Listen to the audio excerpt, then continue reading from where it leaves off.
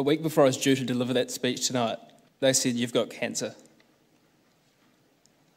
They said, if you don't get any treatment within the next 3 weeks, you're going to die. And then they told me that I wouldn't be here tonight to deliver that speech. But luckily, that speech isn't about what's to come. It's about what an amazing year it's been. And you didn't really expect me to write a whole other speech from my hospital bed, did you? So it started like this. If I've seen further, it is by standing on the shoulders of giants. Bernard of Chartres compared us to dwarves perched on the shoulders of giants. He pointed out that we see more and further than our predecessors, not because we have keener vision, nor greater height, but because we are lifted up and borne upon their gigantic stature and knowledge. My middle name is Ross.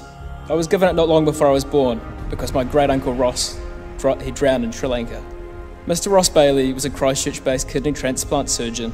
He was known for making a serious difference to an extraordinary number of people's lives, back when organ transplants were an amazing feat. And all humility aside, he was the best in the world at it. He came from a working-class background, the only one of his siblings to go to university, and he went on to save numerous lives because he could, because he sought higher things. He dared to make a difference. Now, we can't all save lives by transplanting organs, but we can make a difference in our own way. I want to share with you all some words which I hold particularly close to my heart. Words which meant a lot more to me this year than they ever could before. It is not the critic who counts, not the man who points out how the strong man stumbles, or where the doer of deeds could have done them better. The credit belongs to the man who is actually in the arena, whose face is marred by dust and sweat and blood, who strives valiantly, who errs and comes short again and again, because there is not effort without error and shortcoming, but who does actually strive to do the deed, who knows the great enthusiasm, the great devotion, who spends himself on a worthy cause, who, at the best, knows in the end the triumph of high achievement, and who, at the worst, if he fails, at least he fails while daring greatly. So this place shall never be with those cold and timid souls that know neither victory nor defeat. While we can't be the best at everything, or even times at anything, what we can choose to have is moral strength.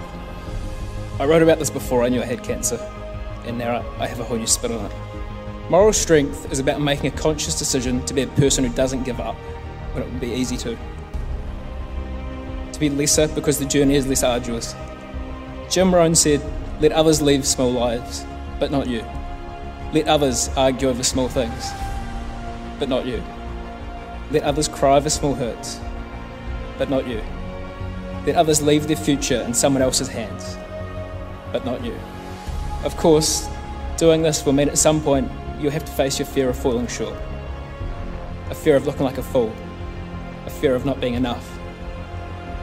And being senior monitor meant facing these fears every day. But here's the thing, none of us get out of life alive. So be gallant, be great, be gracious, and be grateful for the opportunities that you have. The opportunity to learn from the men who have walked before you and those who walk beside you. My challenge to each of you and to myself is to continue to grow and to develop for the better. The future is truly in our hands. Forget about long-term dreams. Let's be passionately dedicated to the pursuit of short-term goals. Micro-ambitious. Work with passion and pride on what is in front of us. We don't know where we might end up, or when it might end up. I don't know where it goes from here for any of us. For me, for you, wherever we go and whatever we do, may we always be friends when we meet again. Aotearoa Pito.